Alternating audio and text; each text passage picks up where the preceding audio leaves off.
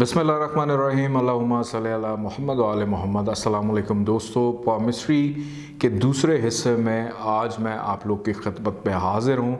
आज हम अपनी गुफ्तगू का आगाज़ करेंगे कि इंसानी हाथों की जो उंगलियाँ हैं, उनकी जो साख्त है, उनकी जो बनावट है, वो किस तरह से होती है। इंसानी हाथों की उंगलियों की जो साख्त और बनावट है, उसकी 4 अक़साम होती हैं जो दूसरों से मुख्तलिफ़ दर्जों में शुमार की जाती हैं, जिसमें सबसे पहली जो किस्म है वो है चौरस।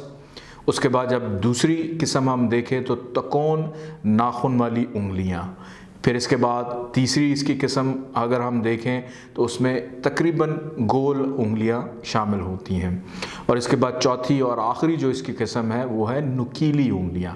आज हम गुफ्तगू करेंगे चौरस उंगलियों के बारे में कि इंसानी हाथ में अगर उंगलियां चौरस हों तो वो किस चीज़ की निशानदही करती हैं। ऐसी उंगली का सिरा और नाखून बिल्कुल मुरब्बा होते हैं। यह उंगली इस बात की गमाज़ी करती है कि इस आदमी की ईमानदारी और इज़्ज़त में कोई शक व शुबा नहीं। एक अपने आप में मुतमईन और कानून और हुक्म का सख्ती से पाबंद आदमी जो कभी किसी मौके पर रिस्क नहीं उठाता।